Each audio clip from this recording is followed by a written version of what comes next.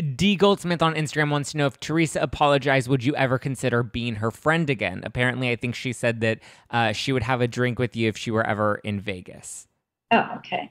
Um, it's not something I think about. I it's hard. Teresa never really forgives when she thinks that someone's hurt her or whatever. I don't know how many times we've had this sit down where it's like, let's put the past behind us, let's whatever. And then something happens where it just, I don't know what she thinks I did to her, because she's said things that she knows aren't true. Yeah. That, because she's angry with me. So she's trying to, say things that I did or whatever that aren't true. The real reason why that Teresa and I fell off was because of my relationship with Melissa when she came on the show, because Teresa was hoping I'd be a loyal friend. I'd go against Melissa.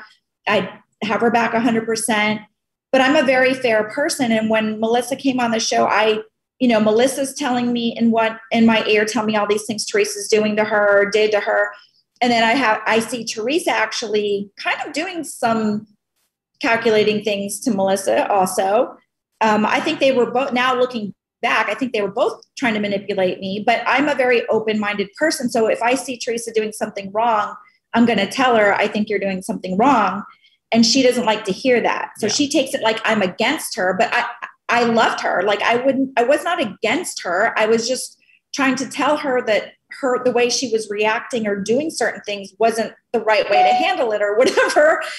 But I could feel her pulling away from me when that happened. Our relationship started falling apart when Melissa came on the show. That's when she was acting different to me off camera. Things were changing. It was just a whole different dynamic between us, and it never got back to normal. And, even the California scene, remember we made up in the RV and we're hugging and it was all cute. So I left that scene. Okay. Later on that night, she was in their RV, whatever. We were done filming. Her RV was open. I was going over there. She was in there talking to the producers. I think Melissa was in there. And I hear her saying how she hates my fucking guts after we just hugged and made up.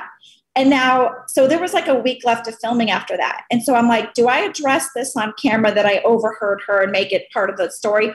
Or do I just like play the game, forget like I heard anything, which you can see after that. Remember I had gone in there and I curled her hair and I was very quiet because I knew it was fake. Like I knew she hated me. And I was like, I'm not getting involved in this anymore. I don't care. I'm not doing the show after this. Like I had already said, like, I'm not doing the show after this because that was also the height of Nick's regression. Yeah. Like they were trying to catch little things on camera with Nick's little idiosyncrasies. It was pissing me off. Yeah. So I was like done with the show anyway. So I'm like, I'm just going to play this out and I'm done. I'm done with the show.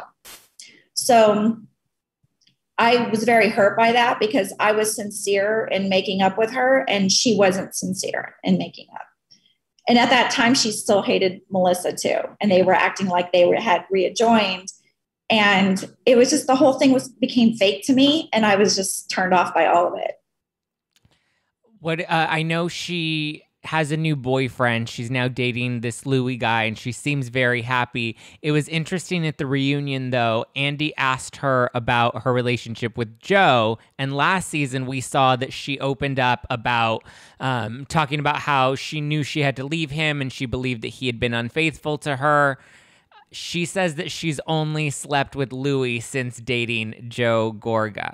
Do you think that that's true, or do you think that there may be some... Well, listen, people talk. Yeah. I don't know. I wasn't in her bedroom. Yeah. I've heard she was with other people, but I wasn't there to witness any of it or talk to her. I'm not her friend. I don't know these things. You know what I mean? But like you were saying before, like I never say never. If someone wants to make things better, I'll make things better. Will we ever be like we were? She lives there. I live here. If she comes to Vegas and we put the past behind us sincerely and she wants to like party, have a good time, I'm your girl. Are we going to be like we were before? I don't think she'll ever be that way with me because, just to finish answering your question. But I am happy to see that she seems like she's in love with this guy. And I don't think she's ever been treated like that and knows really what love, because, she kind of grew up with Joe's kind of like a brother Right. sister type relationship. Like, I think this is a different type of, she didn't really have the chance to date around much before Joe. So I think now she's kind of like living her life, and she found this guy that she's connecting with, and she's just, glowing with that. I think, I'm happy that she's seeing what love can be like, Yeah, for sure.